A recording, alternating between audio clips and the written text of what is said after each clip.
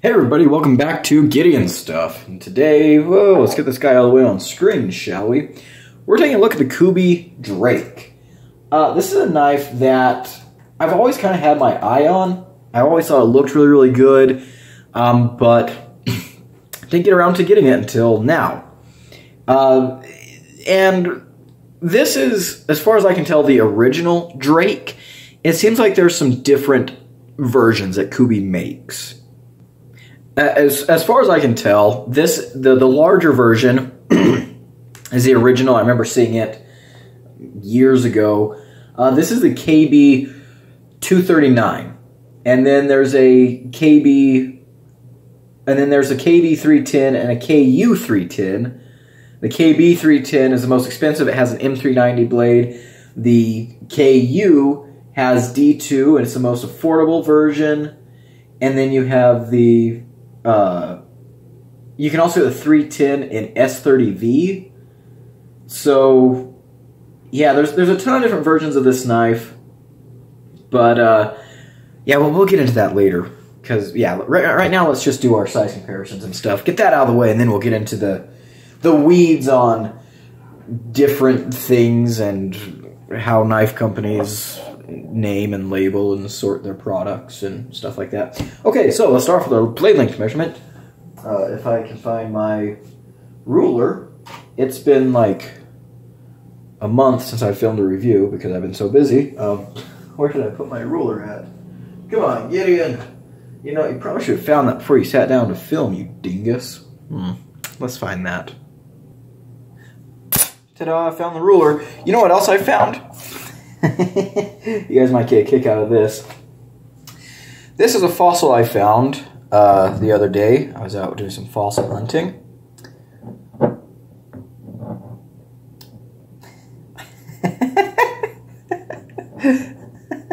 Yeah, what do you think about that?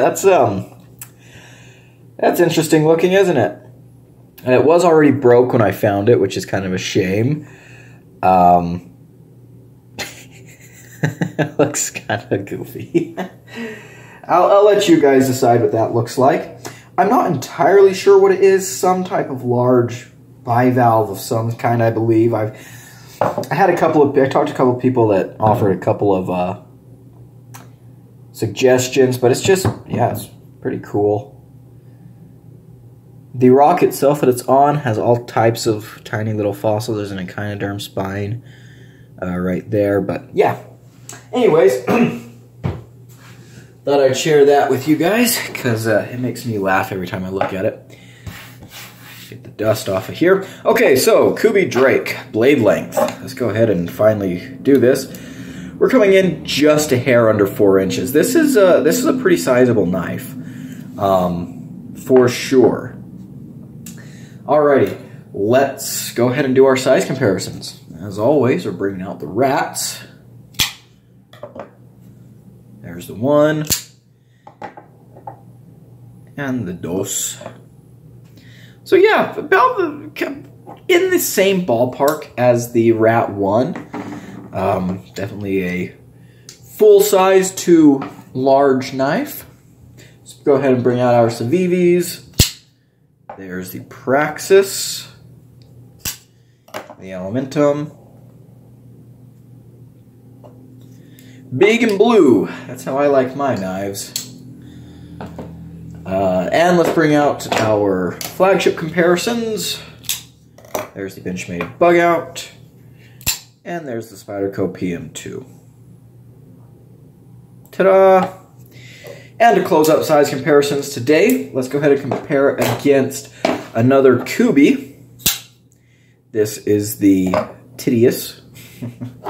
And here's the CGRB Caldera. I unboxed these in the same video, and you know, they're both big knives, so there we go. Alright, what are we looking at in terms of materials here?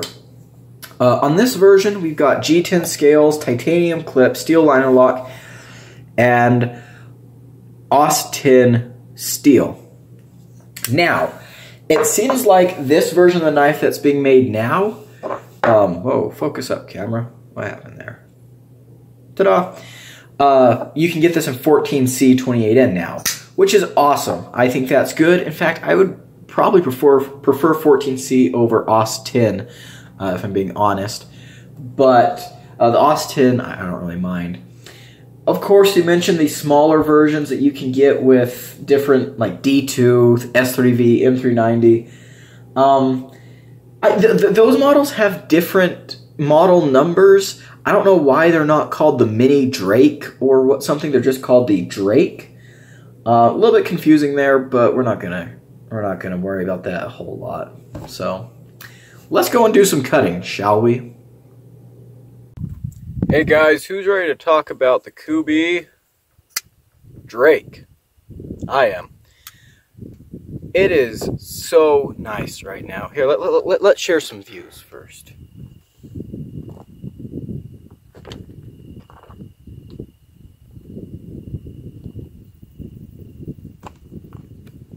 Ain't that pretty?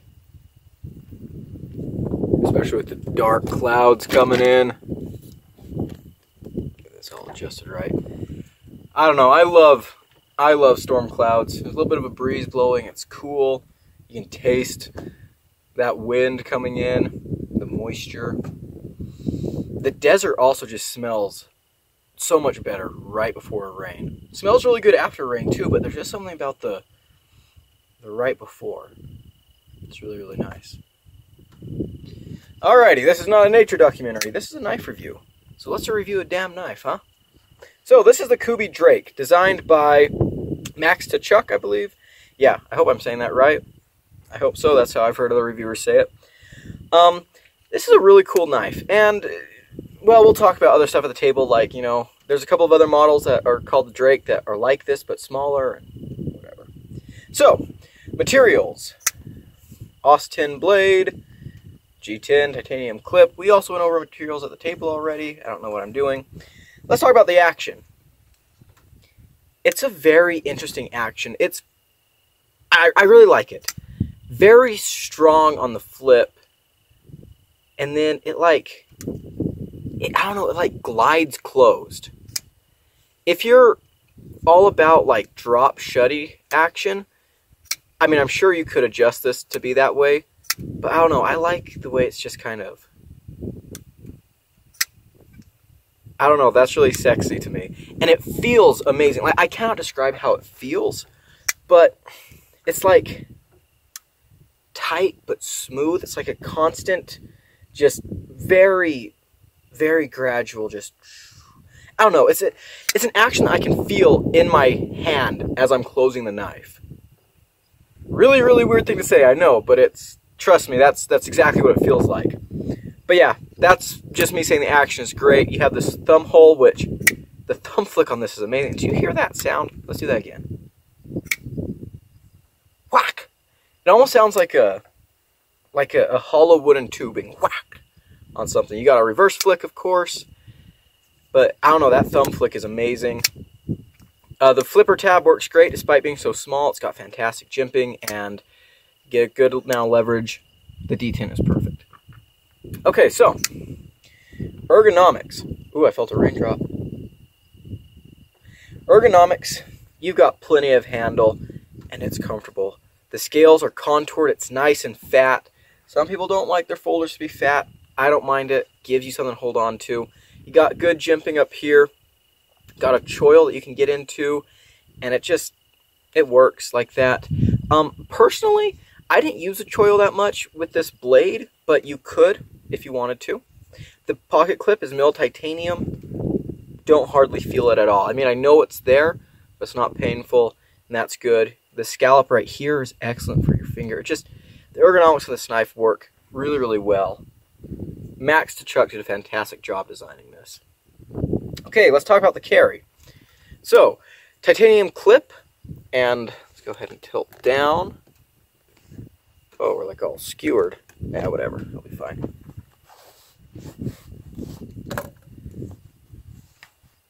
Goes in, comes out. It's a pretty good titanium milled clip, honestly. I don't really have a whole lot of complaints. I think as far as titanium pocket clips go, it's pretty good. It's not deep carry, but I think that's okay. You know, give you something to grab onto to pull the knife out of your pocket. Alright, let's go ahead and get some cutting done. So, this blade, this is a really interesting blade shape. It's like a clip point. I'm going to call it like a cutlass blade, although it's not really a cutlass blade. I don't know. It's just really, really cool. Clip point is probably the best. You know, it's a straight clip point, not reverse tanto. No one say that in my comments. But, you know, straight clip point is probably the best descriptor. Austin steel, which I don't mind from Kubey at this price point. I think that's okay. The blade has a bead blast, which I hate, but let's go ahead and do some cutting. If our cardboard doesn't just fold on us.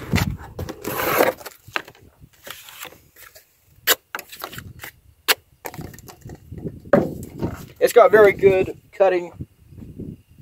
Yeah. It's got very good slicing geometry. No complaints there. Let's go ahead and grab our rope. Ooh, nice, powerful cut. I like to see that. Let's do our push cuts. 1, oh, 2, ooh, 3. Woo-hoo-hoo-hoo.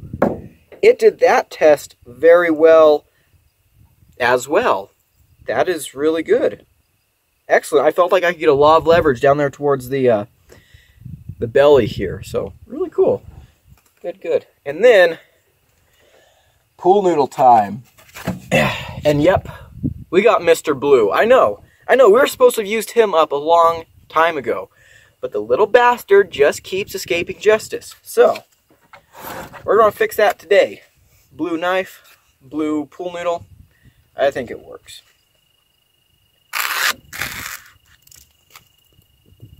Okay, that one's gone.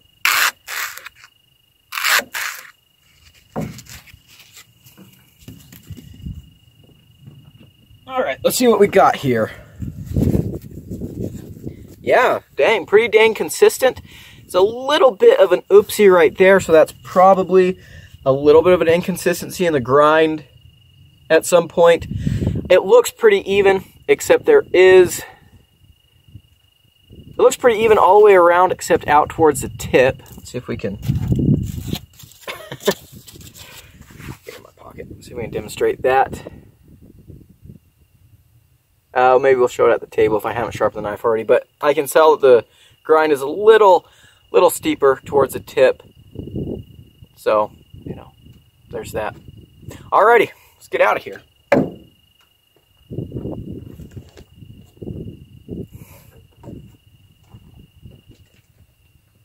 Alrighty, let's go ahead and talk about what I'm liking and not liking about the Kubey Drake. First of all, I think this knife just looks fantastic. All the lines flow into each other really, really nicely. It's very distinct looking, like, you know, in a world where so many knives are starting to look the same, this looks very unique. Even though when I unboxed it, I directly compare it to a Ferrum Forge design. We're gonna forget that for a second. It's a good looking knife. This blade, it's like a straight clip point. No, we're not calling this reverse tanto. I'm sorry, I know a lot of you guys like reverse tantos. I don't like that terminology. Very interesting blade shape, very useful blade shape, honestly. This knife probably needs a sharpening. Let's see what we got going on here. Yeah, we're a little bit rough there. Not bad. Austin holds up really, really well. This blade's held up fantastically. I guess that's what we're talking about next, is this blade.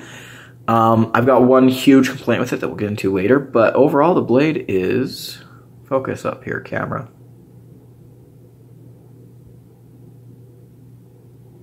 It's the downfall of having cool stuff in the background of the videos. Sometimes I don't want focus on the blade.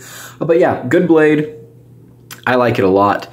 You got plenty of profile for slicing. It's a flat grind. It comes down to a reasonably thin edge. Look at that. I mean, it's kind of hard to focus on here. Man, this is a big knife. It's hard to move around. But yeah. Nice thin edge.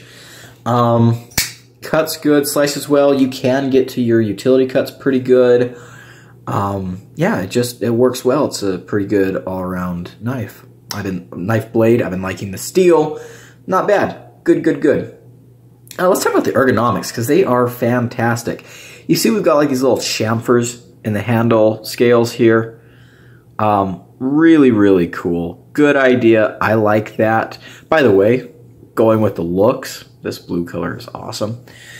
But yeah, the very, very nice texturing there. The G10 feels really good. Like, it feels different from most other G10s I've ever felt. You see here the knife is pretty thick. Let's bring out that other Kubey. It's a pretty thick knife. But to me, I don't mind because, yeah, in the hand, this is just excellent. This chamfer here, my finger just sits in there so nicely. You can choke up into this choil. Really, really nice grip there. You can be back here. If you've got huge hands, you know, maybe this little thing right there will be good for you.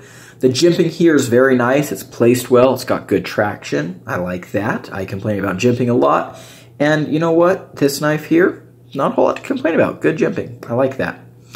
The pocket clip does not bother me in the hand at all. That's one of the benefits of a mill titanium clip is usually they're pretty good in the hand. I mean, I guess I know it's there, but it doesn't, like, poke into my hand. And even during use, even when I was cutting, no hot spots off the clip. So I really, really like that. But yeah, just fantastic ergonomics. Access to the lock bar, very good. Let's talk about that action, because this action is unlike any action I've ever felt. I mean, you can see that D10 is dialed. It smacks out of there. And on the close, it's like so buttery, smooth, and controlled. I don't know, it just feels amazing. It feels high-end and quality. And this is exactly how I like my knives to be. I'm not all about the guillotine. Oh, that thumb flick is fantastic. Let's listen to that. Oh. I'm not all about guillotine action. I like kind of a controlled glide. And yeah, this gives me that controlled glide all day long. Love that. It's, oh, so good. So, so good. The fit and finish on this knife is really, really nice. We have T8 hardware all the way around, which is awesome. Got a nice back spacer. Love to see that. We've got nice rounding everywhere. We kind of talked about that already, but perfectly centered. Just, yeah, really, really good. Really, really good. Yeah, that's about what I want to say for the positives. Overall, just a heck of a user. Looks great, feels great, and yeah, I like it a lot. All right, moving on to what I don't like. The blade is bead blasted.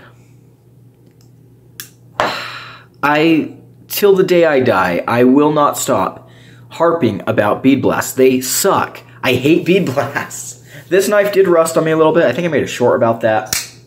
I fixed it up. It was just surface rust. I was able to take it off pretty easily. Come on. Kubey is one of the... They make some of the best budget knives, but they are also one of the companies that is the worst about their bead blasts. Like, they bead blast everything, and they need to stop. It is not okay. I hate bead blasts. Just give me a satin or a stonewash or a coated blade or spit on it or acid wash it, rub feces all over. I would prefer anything over a bead blast. Literally anything. But yeah, anyways, moving on. Next thing, I'm not a big fan of this lanyard hole. Like, it's weird that they have this pill-shaped lanyard hole back here. It kind of takes away from the flow of the knife. They could have put a pin in the back spacer. And I think this is just a weird place to have a lanyard hole. If I was going to put a lanyard on this knife, I mean, for one, that's a lot of knife to go through. But it's also up here. I don't know. It's just, I'm not a big fan of that lanyard hole at all. Not my favorite thing that they've ever done. And next thing, out of the box, this knife, when I would disengage the lock bar, it wouldn't move. I'd have to shake it down, and it, like, a day later, it broke in. But, yeah. A little bit of a weird thing, but yeah, it broke in, so I guess it's not really worth complaining about. So, price. I bought this knife for about 70 bucks, and I'm seeing that the 14C 28N versions are going for about 67 on Amazon. I've got it pulled up right here. Let's take a look at this. Yeah, you got the black one with 14C 28N, bead blasted, $67. Yeah, so I think that's a great. That's a really good price. For the AUS 10, again, I would prefer 14C, but I don't really mind the AUS 10 either. I think it's a really good steel. Pretty comparable. I also see that Blade HQ has the black blade with the green scales on it with the black clip. And I gotta say, it's really cool that Kubey is now on Blade HQ.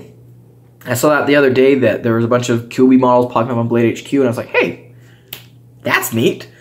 As Sin Cuts on Blade HQ too now, Petrified Fish.